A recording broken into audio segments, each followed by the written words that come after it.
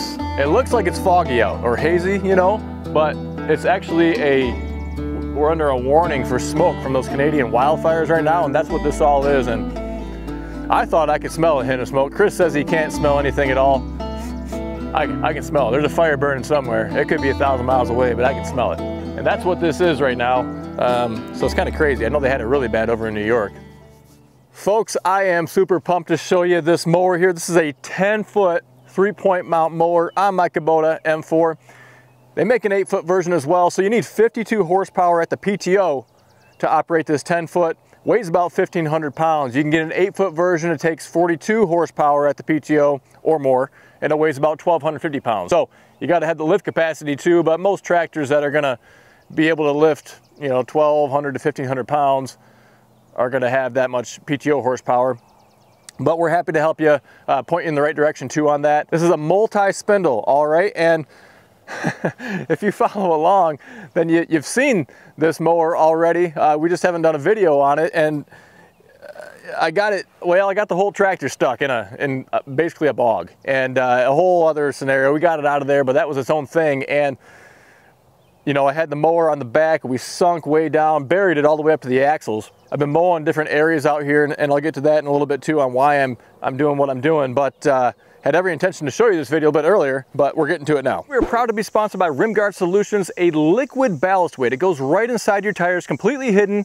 We're big on safety on this channel. These tractors are just too light and tippy right out of the factory. Not only is it going to help with safety, keeping those rear tires planted on the ground, it helps with loader efficiency and traction too. The benefits of RimGuard include being the heaviest all-natural liquid ballast weight on the market. It's not going to corrode your rims like the old calcium chloride. It's not going to freeze, and it's available at over 1,000 dealers nationwide. Find the dealer near you at rimguardsolutions.com. So we're mowing about an acre of field right now in the middle of an old pasture. We're not using it for pasture anymore, and this 10-foot cutter is just a beast. It's 7-gauge steel that's on here, rated up to 125 horsepower on the gearbox. You have optional chain guards. I wouldn't buy this without the chain guards though.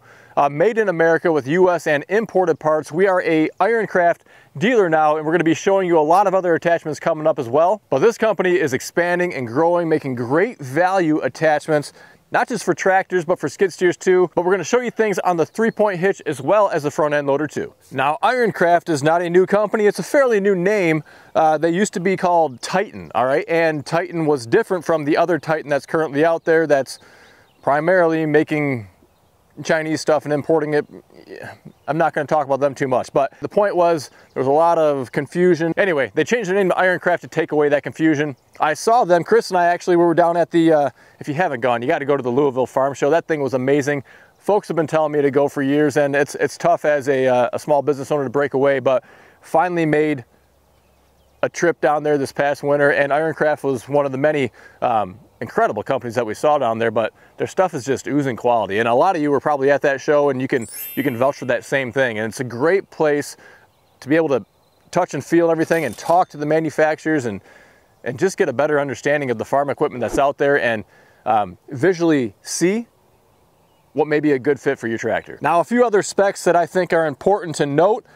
One is going to be a 3-inch cut diameter. That's the max cut diameter on here. That means this thing's a beast, all right? It's a heavy duty mower. It's going to come standard with a slip clutch on there. There's not going to be a shear bolt option, so you're getting the slip clutch standard with it. And it's also going to have a 5-year gearbox warranty. It's important to mention as well, both mowers, the 8-foot and the 10-foot, will be Category 1 and Category 2 3-point hitch compatible. Now, obviously, this kind of mower here is for folks with more acreage, right? If you only have an acre or two to mow, you're not going to get a big old 10-foot mower on here. But if you have, I would say 5 acres or more that you're going to mow multiple times a year, that's where I would start to see it as advantageous to get a 10-foot mower, or maybe the 8-foot mower too. And then of course, if you're mowing 10, 20, 30 acres, well, it's definitely going to be beneficial there. In layman's terms, it's easy to list off specs, but where I envision this being used is with a large 4 series like the Kubota L6060, the John Deere 4066R, or similar tractors from other models or manufacturers, and then into the utility tractors like the Kubota M4 we're using it on, a John Deere, 5065E or 5075E, and the similar other brands that are out there. So kind of right in that sweet spot, the large compacts, the small utilities, right in there is where this is going to live. And so previously I've showed you guys a 10-foot batwing mower from Rhino, okay? And that's got some benefits as well, but that's going to be a pull type. And while you can get this IronCraft mower in a pull type as well, I like the idea of the 3-point mount. I like the ability of the rigid connection, so if you're backing up under trees or anything else, it's just a lot easier. Otherwise you're trying to back up kind of like a trailer, and not that it's that hard to do, but it's just a lot easier to do that with a 3-point mount that's rigid connected, and you can just drive right back up underneath something. And then also I like the ability to lift it all the way off the ground just to move it around, whatever else. It's a little bit more compact in nature. The downside is something like this doesn't flex, right? So if you had a really undulating field, you know, with all sorts of dips and depressions and hills and everything, that bat wing is going to have the wings that kind of give and rock up and down to contour a little bit better. Out here though, this is fine. You don't need a bat wing out here. You can see this mowed it consistently across the whole area that we did, and so really not a big deal. That's going to be more of a application dependent type of feature that you may consider, but I will tell you, you pay dearly for the batwing mowers compared to this. I think you guys are going to be pleasantly surprised at the price point of this IronCraft attachment compared to some of the others like the Rhino. So what we got going on today is the continuation of a plan put in place by another YouTuber. We had one out here. His name is Jeff Sturgis with Whitetail Habitat Solutions. Been following that guy for a long time. I know a lot of you guys have too. And part of the reason I bought this property was for deer hunting and to try to make the most of it. And so that's what I'm doing here. And this is where we're mowing today, is going to be corn. Hopefully within a week. So I'm kind of pushing the limits here. I got some 85-day corn, trying to get in the ground by the end of June. And it's, you know, we're going to experiment and see what happens, but this is kind of the heart of the property, and the idea is to bring in the deer to a huge food source in the middle, and then kind of hunt the travel corridors that come from outside the property and into the middle. So anyway, there's going to be some experimentation and everything else going on, but we're going to be, well, I've already used this mower to mow huge rings around both the pastures and then some kind of satellite areas too. And those are going to be the tall HD screen this year, but then in the spring I'm going to be planting switchgrass in all those areas, and then probably some other pockets of that too. But this main huge plot is going to rotate. You know, it's going to be corn on this side and then the other side, and then green leafy stuff in the other section of it too.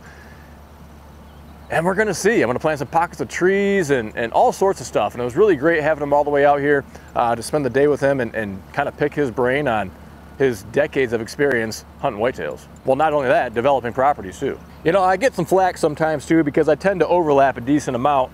And part of the reason I do that is because when you're driving over, you know, the tall stuff, the weeds and everything else that you're cutting, especially with a bigger tractor, it's really packing that stuff down in those tire tracks. And so if you come back the other direction and mow over it, it tends to cut it a lot better. So kind of tried to show you guys both ways, a bigger overlap here and then a smaller overlaps to really maximize the cut width.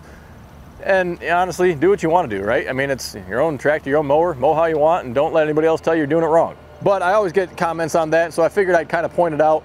And you can see, I mean, it's just tougher for those mowers to kind of suck up all that packed down grass and get it cut at the same consistent height as the areas that weren't driven over. So folks, that's going to wrap it up for us today. Again, we're going to have a lot more to come from IronCraft, a whole bunch of other attachments, and then we're going to get even more too.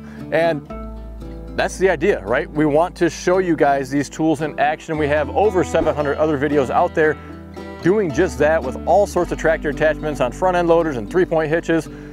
How we're going to work things with IronCraft is we're going to be a dealer for them, but we are going to ship manufacturer direct. So you'll place your order with us, we'll submit it to the factory, and then we'll get it shipped out to you as soon as it's ready to go. So if you want to see upcoming videos of those other IronCraft attachments, make sure you hit subscribe right down below.